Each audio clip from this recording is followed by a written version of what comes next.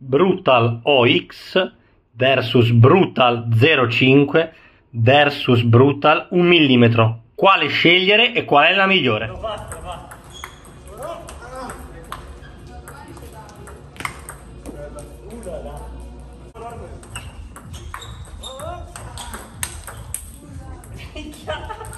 Devastante.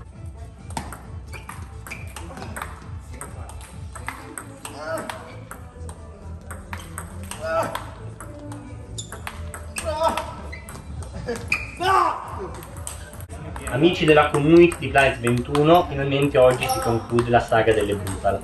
Abbiamo testato la versione OX e la versione 1 mm.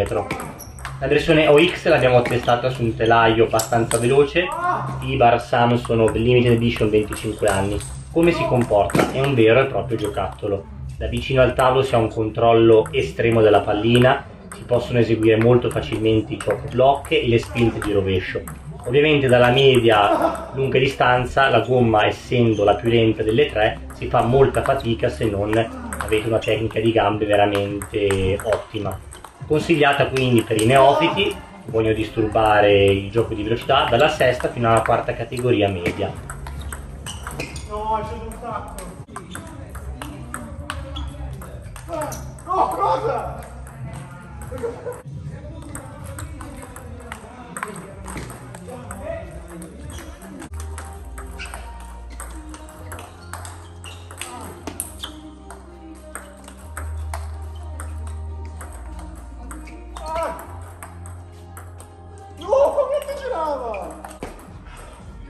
Un giocattolino!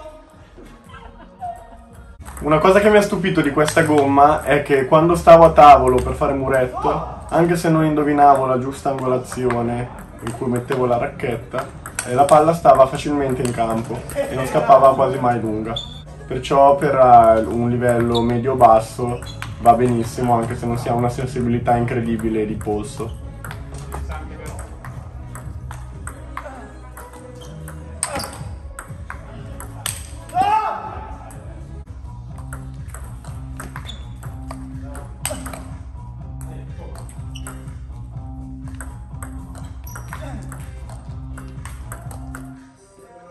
Anche nelle risposte ai servizi si possono fare delle spinte insidiose prendendo la pallina piatta e la pallina arriva all'avversario svolazzando e confondendolo perché non riesce a capire bene che tipo di effetto arriva.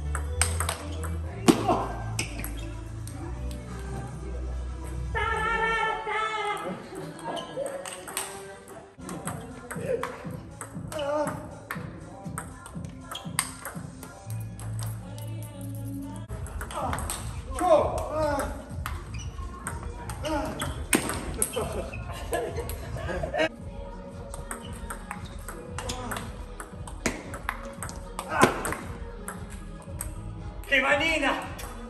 Remida mi chiamavano. No, non è ancora rimasta.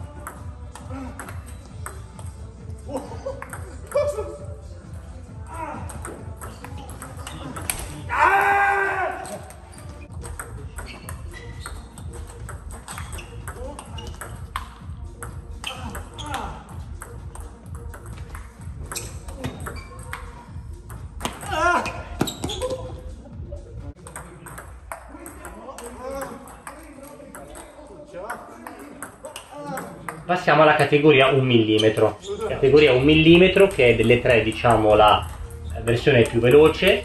Si può utilizzare molto bene vicino al tavolo in fase di scambio, come se fosse un puntino corto. In fase di chop block bisogna veramente avere un'ottima sensibilità, perché comunque non è facile gestirla essendo la gomma più veloce delle tre.